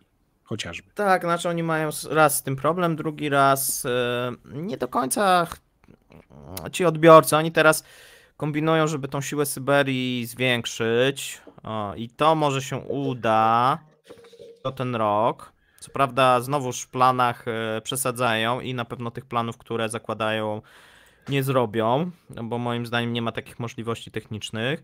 Natomiast no to jest, wiesz, zwiększenie tam o 5-6 miliardów na sile Syberii do Chin. No to, a oni potrzebują 120 miliardów gdzieś upchać, nie? No to trochę takie, no nie ta skala, tak? Coś tam jeszcze w Azji Centralnej, tak, w Azji Centralnej jeszcze coś tam sprzedadzą temu Uzbekistanowi, tak, i powiedzmy jeszcze może komuś. Dlaczego? No bo oni często mają takie wahania, jeżeli chodzi o własny gaz i też potrzebują sobie to wyrównać, a więc ten gaz rosyjski myślę, że byłby przydatny, natomiast no to znowuż nie są duże takie ilości, znowuż tam jest powiedzmy no może do 10 miliardów. Problem jest taki, że oni stracili i to już sami Rosjanie przyznają, no najlepszego klienta, tak, czyli Unię Europejską w tym momencie. Mamy tylko tą południową nitkę drużby i mamy ten Turkish Stream. Turcy też mieli więcej brać, okazuje się, że teraz mniej potrzebują ze względu na to, że ta gospodarka no, próbuje się wydobyć z recesji, w którą wpadła i nie potrzebują takich dużych mocy, którą kiedyś Erdogan obiecywał. A mają Turcy swoje złoża, które odkrywają i które chcą eksploatować, nie? A więc tutaj zobaczymy, jak to wygląda, bo są takie nawet pomysły w Turcji, żeby stać się w którymś momencie nawet może nie eksporterem, ale wyjść na zero, tak? Albo przynajmniej część eksportować, a część importować w zależności co się jak opłaca. Do tego dochodzi jeszcze jedna rzecz. Odkryto kolejne bardzo bogate złoża ropy i gazu ziemnego na szelfie argentyńskim i w Patagonii, tylko że nie każdy o tym wie. Te złoża w Patagonii są objęte pracami, które tam są finansowane przez banki izraelskie. I ziemia ognisto i Patagonia jest w tej chwili domeną biznesową Izraela w Argentynie. Słuchajcie, przejdźmy do miejsca czwartego. O tym mówiliśmy w CEP-ie w zeszłym tygodniu. Myślę, że to jest ważne miejsce, dlatego ono się musiało tu znaleźć. No, o tym już wielokrotnie mówiliśmy, tak? Czyli w Rosji szaleje niedobór personelu. I słuchaj, nawet pojawił się, co było dla mnie zaskoczeniem, artykuł na ten temat w Komsomolskiej Prawdzie. I mówi się o czym? No, okazało się, że dosyć znany instytut badawczy polityki gospodarczej, Gajdar, zrobił raport. No i okazuje się, że według tego raportu, i moim zdaniem to są szokujące dane, w lipcu brakowało pracowników w 42% przedsiębiorstw, czyli prawie w połowie. I według Instytutu jest to najgorszy wynik, tudzież jak ktoś woli najlepszy, tak, od 1996. Chyba oni wtedy zaczęli to w ogóle badać, tak mi się wydaje. I gdzie im najwięcej brakuje? No to możemy zgadywać. Wszędzie tam, gdzie jest potrzebna wykształcona kadra techniczna i tak dalej. Uważam, tego im brakuje. Przemysł, w szczególności produkcja wojskowa. Górnictwo, no to też ciekawe, nie? Czyli dlaczego to górnictwo? No pamiętajcie, że część specjalistów też była zachodnich w tym górnictwie. Część też, niestety, oni sobie zmobilizowali. Trzeci punkt, on dla mnie jest zawsze zaskoczeniem, ale on wychodzi we wszystkich badaniach. To są wodociągi i dostarczanie wody. Nie wiem, o co z tym chodzi. Usługi ja się nie znam powszechne, akurat. Tak. medialne dla ludności. Tak, i oni tam mają jakiś niesamowity problem, bo to cały czas się jak gdyby powtarza, tak? Że mają niedobór personelu, mają tam problemy, jeżeli chodzi o dostarczanie tej wody i tak dalej. Nie wiem, wiesz co, gdyby oni część z tych środków, jakie pozyskiwali z ropy, inwestowali w rozwój albo unowocześnianie, modernizację tych sieciowych, przesyłowych mediów, może by potrzebowali mniej ludzi, ale oni tego nie robili.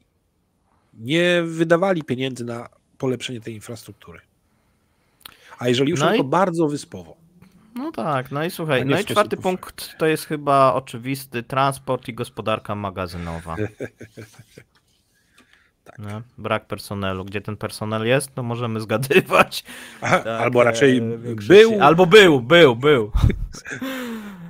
Zdenazyfikował się był. Tak, słuchajcie, no i tutaj tych kierowców to jeżeli ktoś jest kierowcą to i lubi bardzo Rosjan, to może jechać bez problemu, znajdzie tam pracę. Tutaj, jeżeli chodzi o rosyjskich ekspertów, te przyczyny głodu personelu wymienia się kryzys demograficzny, odpływ migrantów, substytucję importu i co ciekawe, i to jest komsomolska prawda, przede wszystkim wzrost wydatków i zamówień na obronę kraju. Standardowo. Ale nie ma nic o wojnie i mobilizacji, tak? Oczywiście. W międzyczasie fajny komentarz tutaj. Pozdrawiamy Adama Borsa na trasie, który napisał, że jedzie z jakimś Mikołajem z Odessy i słuchają nas. To już wyświetliłem. Nie, to ja go wyświetliłem. No właśnie. No. A teraz go schowałeś. I nie widział, że jest taki fajny kanał na YouTubie. Miło nam, życzymy wam szerokości, chłopaki, i bezpiecznej podróży. Trzymajcie się. Tak, tu piszecie, że kierowca hazardzista poszukiwany. No tak, to jest jak rosyjska ruletka, dosłownie, tak. Można zarobić pewnie niemało, jak na taką pracę, natomiast niestety te ciężarówki są głównym celem, szczególnie jeżeli... Znaczy chyba już wszystkie, tak, no bo oni jeszcze wcześniej konwoje atakowali Ukraińcy, a teraz no potrafią nawet pojedyncze, tak, z tego co widzimy z tych dronów, te drony potrafią pojedyncze zaatakować, tak. Trzeba w nocy jeździć bez świateł, no w ogóle, no jakaś makabra.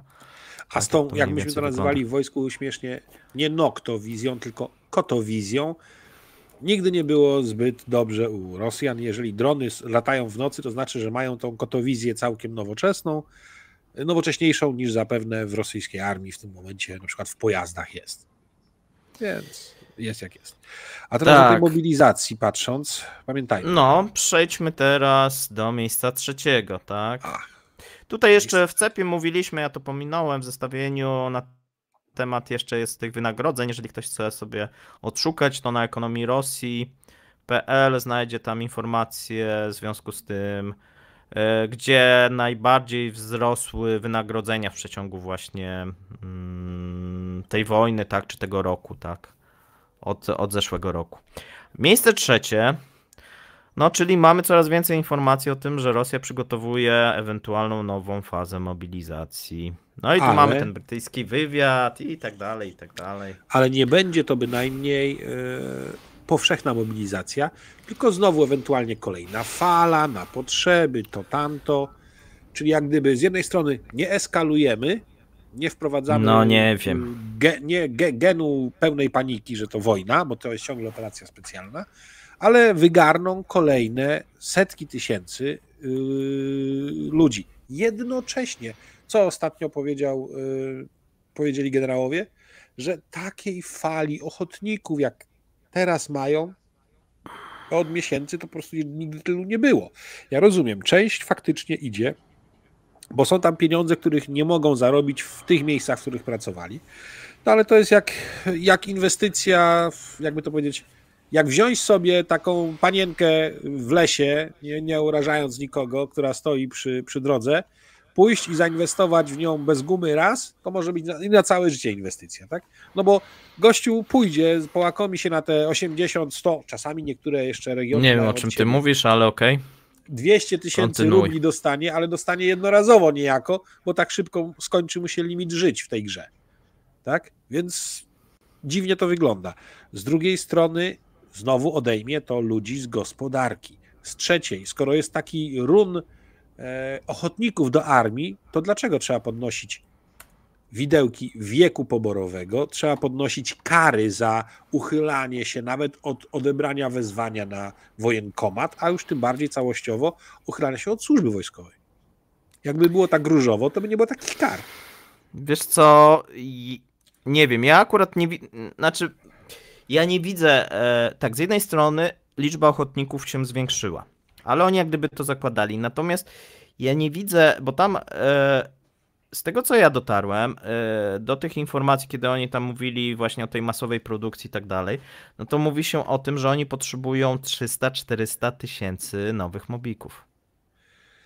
Jeszcze weź pod uwagę, we wrześniu będzie nowy jesienny pobór, ponad 100 000. No chyba, że z tego poboru będą wysyłać tych, nie? Coś ten deseń. No ale wiesz, oni mniej więcej tak się szacuje, że to jest takie minimum, tak? A pewnie dobrze by było, jakby było 2 razy tyle, nie? Nam wyszło z tego, oczywiście jest pytanie, wiesz, jak ich uzbroić, co ich wyposażyć. A z tym jest potężny problem. Bo z tym, wiesz, bo można sobie też wymyślić. No i teraz tak, i to nie jest też tak, że oni potrzebują wszystkich na pierwszej linii, bo też potrzebują różnego rodzaju właśnie specjalistów, mechaników, elektryków, tych gości, nawet od prowadzenia tych drutów, bo oni cały czas się upadli na te telefony, na tych drutach, jak z II wojny światowej. Co zresztą trochę im się teraz chyba to odbija, bo Ukraińcy w końcu wpadli, że można to łatwo przerywać. Niby to jest z jednej strony łatwo naprawiać, natomiast też łatwo... Znaleźć to uszkodzenie nie jest tak hop-siup. No, tak, ale wiesz, jest jak gdyby łatwo można, wiesz, to uszkodzić. A więc ma to niestety, na początku wydawało się, że to dużo plusów, tak, bo to jest niezawodne i tak dalej, nie można tego zakłócić, podsłuchać, jakieś inne, tak.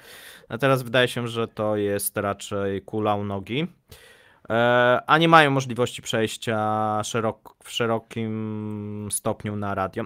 Natomiast no niemniej, potrzebują kierowców, potrzebują lekarzy, potrzebują sanitariuszy. To nie są tylko tak, że oni potrzebują na pierwszej linii, nie? Potrzebują też tego zaplecza, bo tam też mają bardzo duże braki. No bo ci ludzie giną, są ranni, tudzież wracają z tego frontu, tak? I nie chcą tam z powrotem jechać. Nie? No ale z Markiem Meisterem dorwaliśmy swego czasu dane o skali dezercji w poszczególnych regionach. I się okazuje, że dezercja to już jest ucieczka z jednostki, jak ktoś był w jednostce, a nie ktoś, kto się uchyla przed służbą wojskową. Więc wygląda na to, że czy to jeżeli tylko była możliwość jakaś nie wrócić z urlopu, jeżeli komuś się udało, albo nie wrócić z urlopu zdrowotnego, bo był ranny po szpitalu, albo zwiał z jednostki. Po prostu takie rzeczy się w tej chwili dzieją i statystyki tego liczone są w poszczególnych tam obwodach w setkach osób. Razy regiony, ilość. Nie, wiesz co, możliwe. Teraz mają zwiększyć karę za uchylanie się, ma być 5 lat. Tak.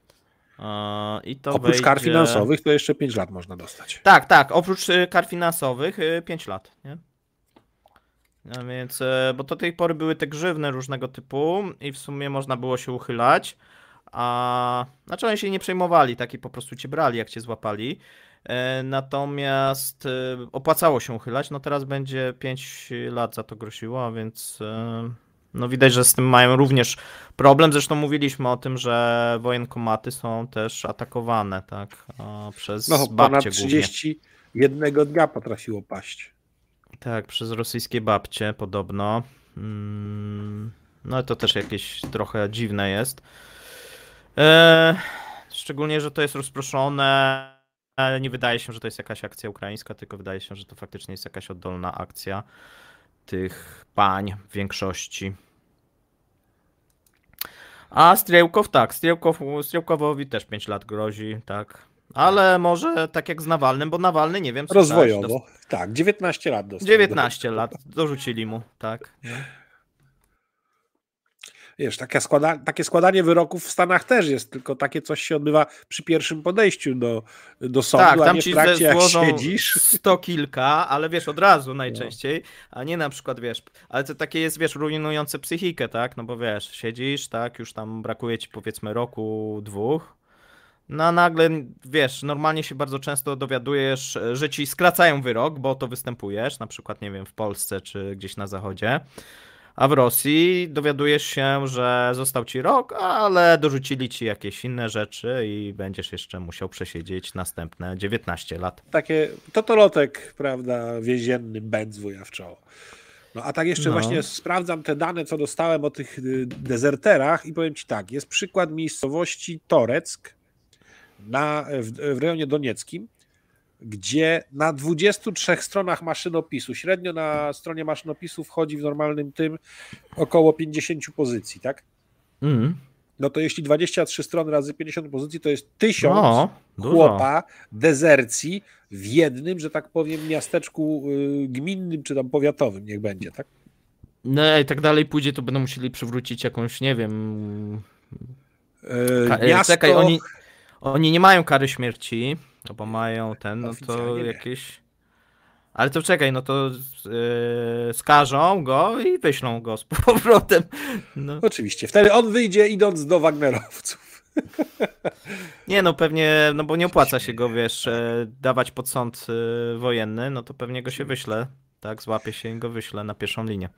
Następnie w miejscowości Harczyńsk jest ile?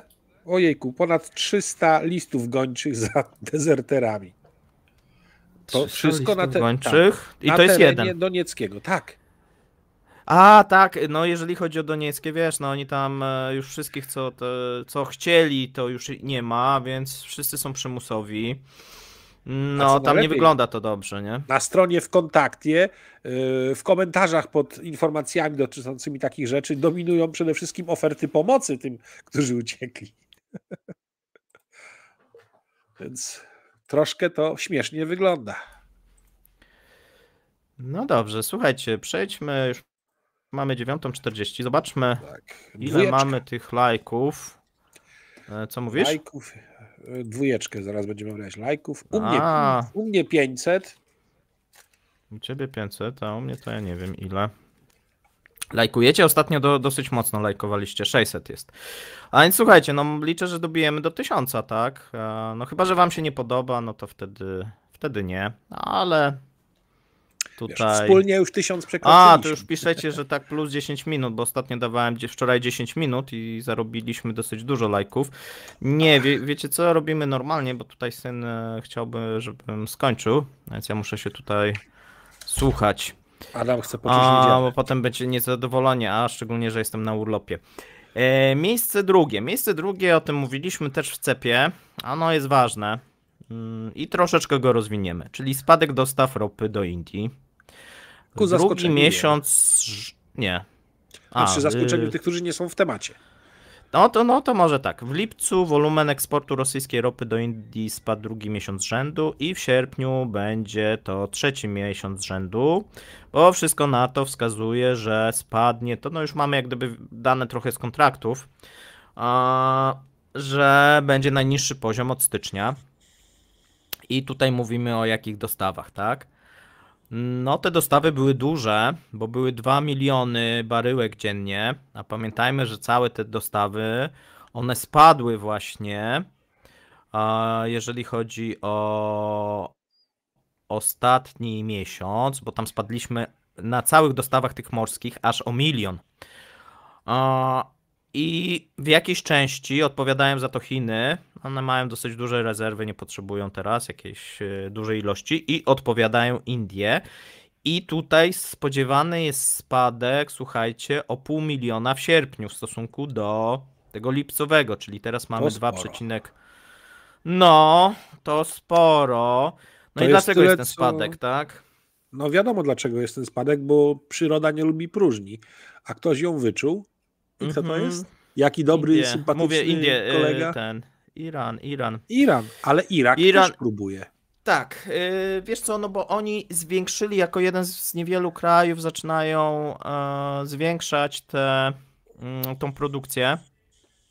Oni mieli tam te problemy cały czas z tą wodą, zaczynają sobie jakoś powoli z tym radzić, czyli z dostarczaniem tej potrzebnej wody na te pola. Tutaj jak gdyby nie chcę wchodzić w jakieś szczegóły, natomiast też zaczynają odbijać się te przedłużone remonty, które były w lipcu, w czerwcu, w lipcu one miały się zakończyć, a nie do końca się zakończyły, no i część jak gdyby o tym, o czym mówiliśmy, część rafinerii, nie wiadomo ile, tak? Wydaje się, że to nie jest jakaś duża ilość, ale uległa ukraińskim sabotażom. No i tam też trzeba będzie remontować. To jest jedna rzecz. Natomiast no, najistotniejsza jest ta rzecz, że Rosjanie próbują proponować cenę. Czyli mamy tak, z jednej strony te zwyżki, które są na ropie, no bo mamy takie, nadal jeszcze nie mamy trendu wzrostowego, jesteśmy w trendzie bocznym, a nawet nadal jesteśmy, jak popatrzymy na dłuższą perspektywę, w trendzie spadkowym, jeżeli chodzi o ceny ropy. Natomiast Brent jest powyżej $80, tam powiedzmy 84, 85, a rosyjski Urals, jeżeli chodzi o rynek spotowy, no to dochodzi do 70, tak 69 powiedzmy, nie? I z czym to jest spowodowane? Jest kilka jak gdyby takich czynników. No głównym tym czynnikiem jest to, że rafinerie, tak jak mówiłem, no, tam cały live poświęciłem temu, zaczynają przyjmować strategię wyższych cen, żeby sobie poprawić rentowność. No i też dostały jakąś zgodę od rządu, a dostały tą zgodę, no dlatego, że rząd obiecał obcięcie produkcji Arabii Saudyjskiej. I tutaj mamy taką informację, że rząd jak gdyby, przy czym nie wiążcie tego, że Rosjanie jak gdyby jak mówią, że zmniejszają produkcję, to oni ją zmniejszają, nie? To tak nie działa w przypadku Rosji, bo tak, dane są teoretycznie ukryte, my wiemy głównie z Keplera, licząc te tankowce, ile oni eksportują, natomiast oni mówią tam co jakiś czas, ile produkują, Kepler też to podaje, natomiast te dane są utajnione, te rosyjskie, tak? A więc ja bym tutaj tym produkcyjnym nie ufał do końca, pomimo tego, że tak jak widziałem, nawet Kepler zrobił na cały rok taką prognozę, która gdzieś tam pokazuje te moce rafineryjne. No niemniej to nie są oficjalne dane i nie są sprawdzone, a więc nie wiadomo na ile one są wiarygodne w mojej ocenie.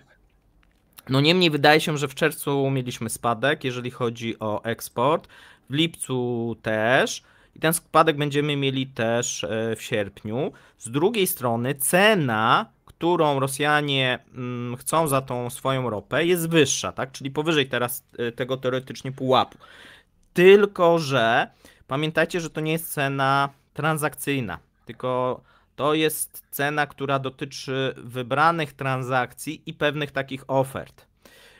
Większość obecnie dostarczanej ropy do Indii i do Chin jest w kontraktach długoterminowych i tam cena jest inna, z grubsza niższa. Dlaczego? Dlatego, że to jest cena oparta na wartościach tych historycznych za ostatni tam okres. I jeżeli ona się może zmienić, jeżeli ta cena właśnie spotowa utrzyma się przez dłuższy czas, wtedy ta cena w tych kontraktach długoterminowych prawdopodobnie się również zwiększy. Dlatego ta strategia tych rosyjskich firm naftowych jest jak najbardziej bardzo sensowna. I ona przyniesie kiedyś pozytywne rezultaty dla tych firm, natomiast trzeba będzie odczekać. Drugi jak gdyby element to jest to, że mamy bardzo taką dziwną sytuację i z tym, że on próbuje walczyć, tak? Przez to, że namieszał z tym amortyzatorem, z tym tłumikiem cenowym, spowodował niedobory benzyny i pojawił się jeszcze jeden efekt, którego nie wiedzieliśmy wcześniej, który jest wywołany sankcjami. To znaczy pojawiło się dużo takich małych firm i pośredników, którzy kupują gotowe paliwa i je sprzedają nielegalnie.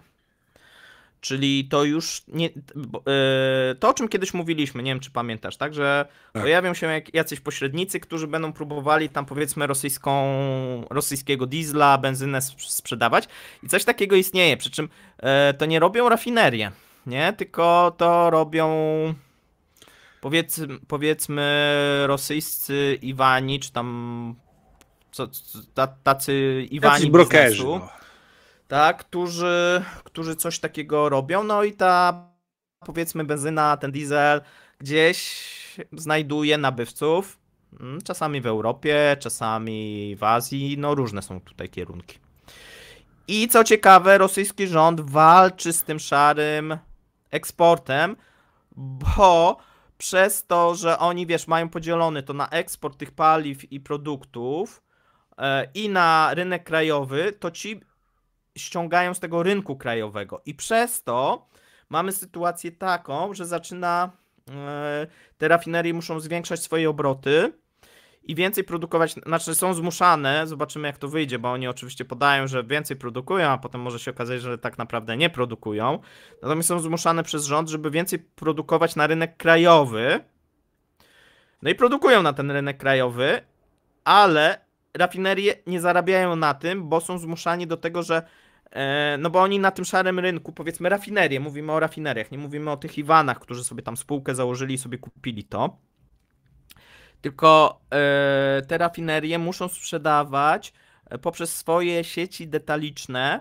w cenach regulowanych w dużej mierze. Czyli oni na tym nie zarabiają, a tą benzynę, którą tam wypuszczają hurtowo, no to ktoś, tak jak mówię, skupuje. I teraz rząd wprowadza różnego rodzaju tam limity i ograniczenia i tak dalej, i tak dalej. No jak to zwykle z limitami, z ograniczeniami, no są obchodzone, tak? Zobaczymy jak sytuacja będzie wyglądać na jesieni, bo gdzieś na jesieni prawdopodobnie, no może w końcu będzie jakieś większe zapotrzebowanie w Indiach i w Chinach, ale nadal mamy złe informacje z rynku chińskiego. Czyli nie ma tego ożywienia. Jedyne ożywienie, którego analitycy się spodziewają, no to jest to ożywienie, które ma się pojawić w czwartym kwartale w Indiach i większe zapotrzebowanie na ropę, tylko że niekoniecznie wtedy na tą rosyjską, bo jeżeli się okaże, że Rosjanie cały czas będą utrzymywać tak wysokie ceny, no to Indiom może się, znaczy przestaje się opłacać, tak? Bo te ceny w którymś momencie również w tych kontraktach długoterminowych zaczną rosnąć. No i to nie będzie już fajne dla Indii. A do tego dążą Rosjanie, a więc już wtedy przestaną się lubić z grubsza, bo nie o to chodziło. Indiom chodziło o to, indyjskim rafineriom, żeby kupować tanio surowiec, potem przerabiać, wysyłać do Europy i zarabiać. A w takiej sytuacji ktoś inny będzie zarabiał i z tego Hindusi nie będą zadowoleni. No, oprócz tego jeszcze pamiętajmy, w tej chwili jeden tankowiec gdzieś przy niemieckiej wyspie właśnie chyba wszedł w dryf, jakiś większy problem z transportem ropy załadowanej w rosyjskim porcie dla Indii właśnie. Do tego pamiętajmy, ta cena 69 niejednokrotnie może obejmować też w sobie cały koszt frachtu, który na trasie z portów bałtyckich do Indii to jest kilkanaście, prawie pod $20 od tony. Więc to też ma swoje znaczenie w tym wszystkim, co się dzieje. Plus jeszcze pamiętajmy, boją się kupować operatorzy indyjscy powyżej pułapu $60, żeby nie wpaść w sankcje wtórne amerykańskiego Departamentu Skarbu. Tak, tu pytacie się, czy brak ożywienia może być związany z tym, że Europa powoli odwraca się od Chin, a może przerzuca się na Indię.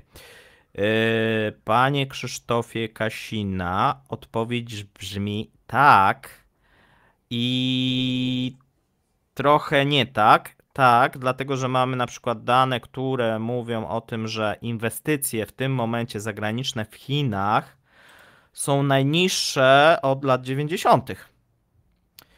I to jest szokujące, tak? Czyli nagle wszyscy, może nie wszyscy, ale sporo firm nie chce inwestować, przynajmniej na ten moment, tak? Sporo oczywiście inwestuje cały czas i te inwestycje, które gdzieś tam zostały rozpoczęte, mówimy o nowych inwestycjach, są kontynuowane i duże korporacje jak najbardziej nadal są w tych Chinach. To nie jest tak, że nagle wszyscy gdzieś tam wyjechali, ale nie ma dopływu nowych, czyli nie ma dopływu nowego zachodniego kapitału. To jest raz. Drugi raz, mamy cały czas recesję, jednak pomimo tego, że giełdy są na zielono w Stanach Zjednoczonych i w Europie. Tak, popatrzmy na wyniki niemieckiej gospodarki. No, ona cały czas się nie może wydostać i pewnie jeszcze długo nie będzie mogła się wydostać ze swoich problemów. Tu możemy długo dyskutować, czy to nie jest spowodowane tymi europejskimi pomysłami Unii Europejskiej. Wydaje się, że Stany Zjednoczone szybciej odbiją, bo tu już mamy pewne takie perspektywy. Natomiast no, Unia Europejska znowuż będzie się ślimaczyć, bo patrząc to, co... Zresztą możecie sobie spojrzeć na różnego rodzaju wskaźniki przez ostatnie, nie wiem, tam 15 lat Unii Europejskiej. No to oprócz tych krajów, które doszły, w tym Polski, no to ta stara Unia, no słabo sobie radzi.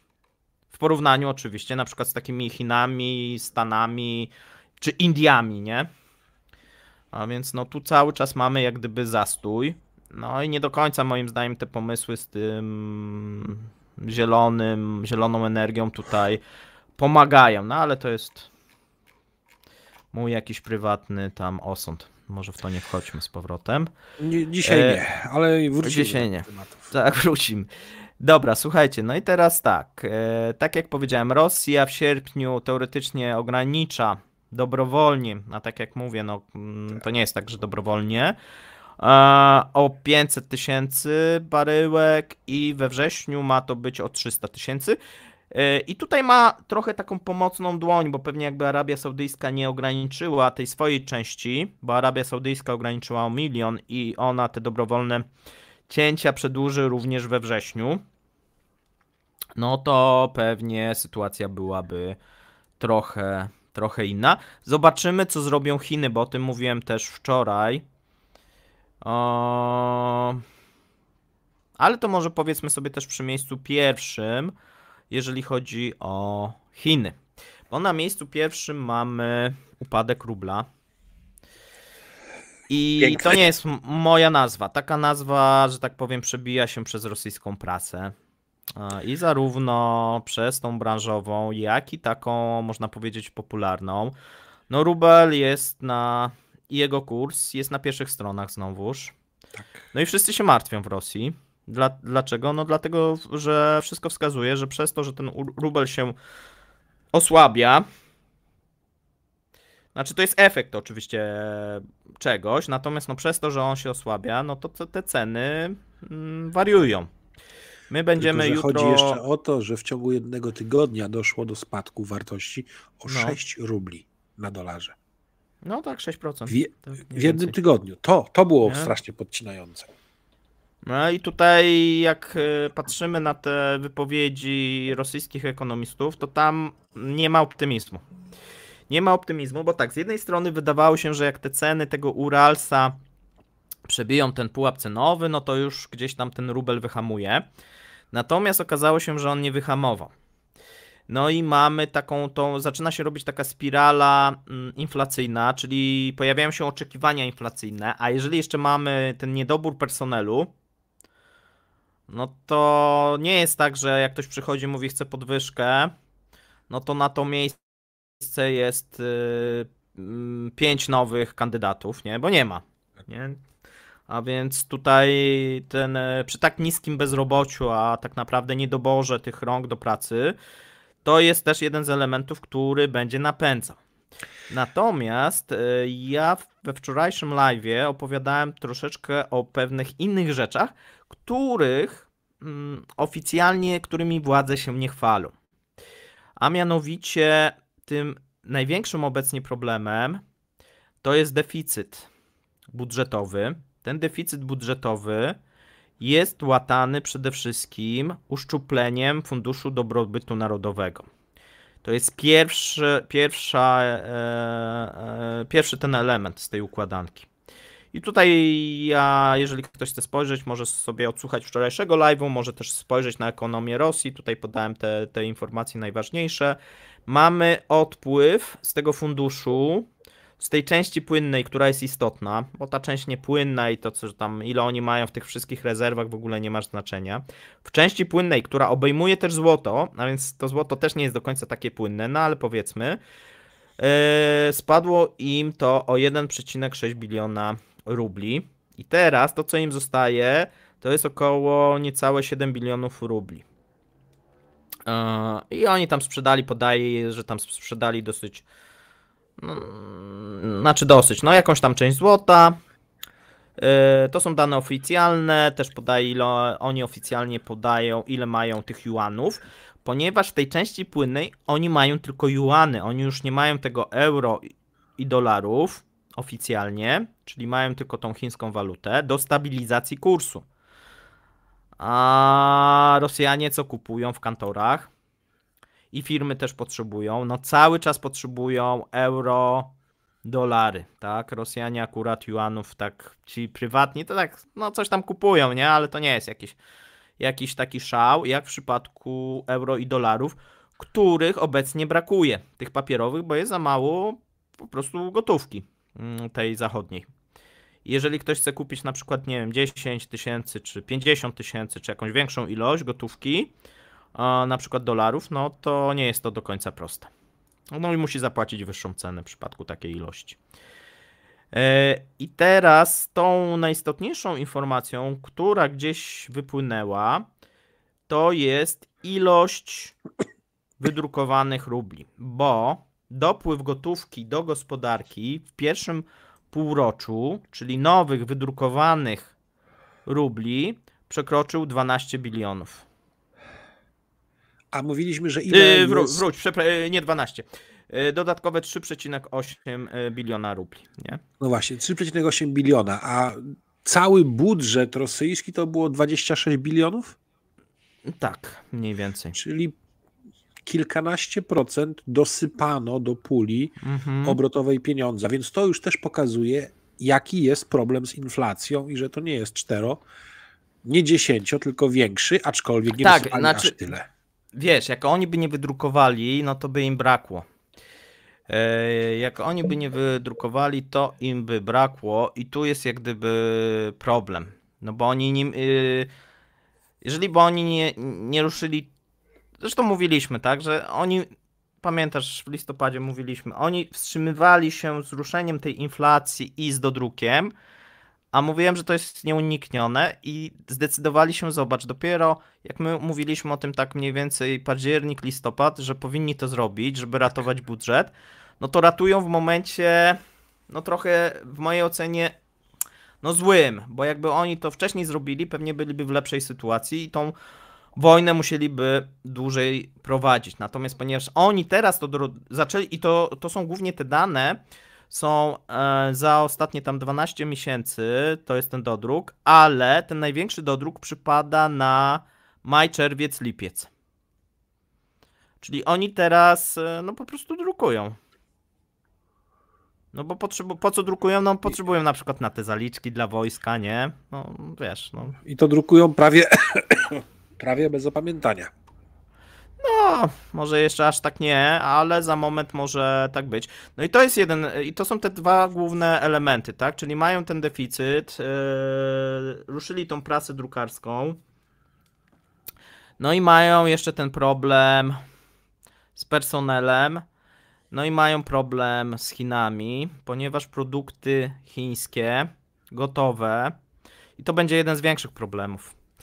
Wypierają bo własne? zostanie z nimi na długie lata. Wypierają produkty rosyjskie, co? Właśnie chciałem powiedzieć, że wypierają produkty własne u nich. No to... Tak.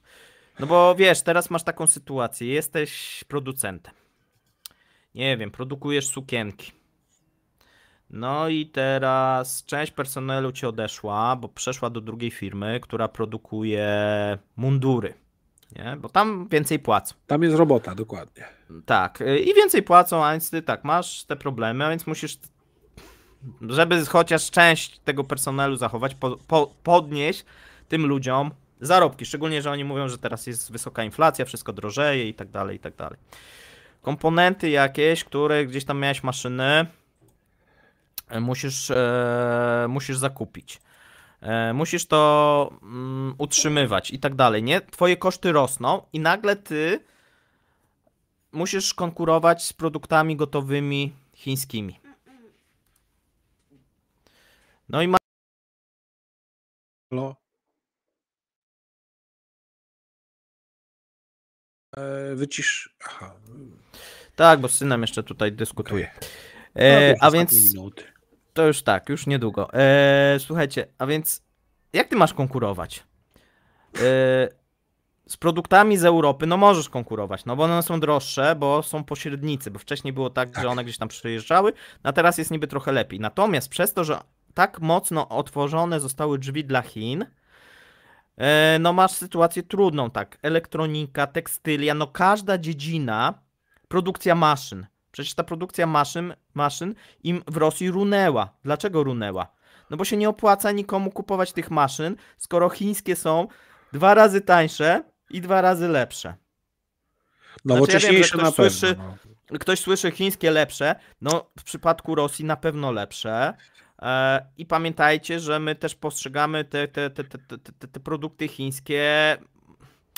To nie jest tak, że one są tej jakości, jak były powiedzmy jeszcze ileś lat temu, nie? Tutaj, jeżeli chodzi o niektóre produkty, Chińczycy zrobili bardzo duży postęp i to nie jest taka taniocha, tak, i tak dalej, i tak dalej. Natomiast, no nadal te produkty chińskie są tańsze niż te rosyjskie i tak jak mówię, czasami są lepszej, bardzo często lepszej jakości. No to wtedy co zrobisz? No to pakować się, bankrutować, nie? Co cię ratuje w tym momencie? No ta produkcja wojskowa, nie? Tak, bo może się tam przebranżowić, powiedzieć, dobra, no to ja będę tam robił jakieś tam te maszyny, jakieś podzespoły dla wojska, twój szwagier załatwi jakiś tam kontrakt, bo on kogoś zna, no i dzięki temu masz szansę przetrwać. Natomiast no pytanie jest, i tym się teraz obecnie najbardziej martwią rosyjscy ekonomiści, co się stanie, jak nastąpi pokój? No tak, bo może się już nie udać odzyskać pozycji rynkowej tym rosyjskim firmom. No nie, no jak zaczniesz teraz produkować coś tam dla wojska, nie? No i nagle ci wojsko powie, no ale no już nie potrzebujemy tyle, no bo skoro tam wydawali powiedzmy 30-40% budżetu i nagle ktoś powie 3%, nie?